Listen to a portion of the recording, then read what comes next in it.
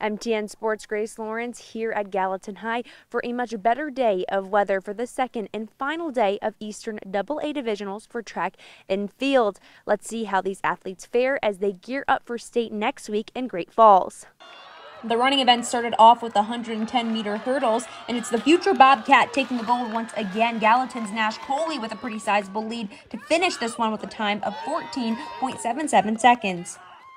Over on the girls' side, it comes down to the wire, and Scarlett Harris of Great Falls gets the win with a time of 15.14 seconds. It's the 400-meter dash. Gallatin's Isabel Ross adding another first-place finish to the win column. She finished in 59.09 seconds. For the boys, it's CMR's Jackson Tarver crossing the finish line first with a time of 48.87 seconds. She won the shot put yesterday and the discus today. Idaho signee Tessie Camps of Gallatin with the winning throw of 126 feet and 10 inches. Over to the 1600, starting off with the girls, it's a tight race between the Hawk, Kylie Neal, and the Raptor, Claire Rutherford. But Neal closes in this last stretch to grab the win in just under 5 minutes and 9 seconds. Over to the boys, he's one of the top high school distance runners in the nation. Her brother, Nathan Neal, really showing out in this event. He'll finish first, the stellar time of 4 minutes and 6 seconds.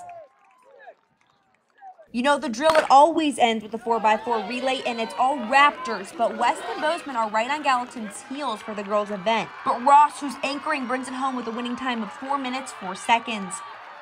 Over on the boys' side, it's Gallatin out to the early lead, and the anchor here, Oscar Patterson, really putting on those wheels to grab the meet record of 3 minutes and 20.7 seconds. Both the Raptors girls and boys programs took home the team wins.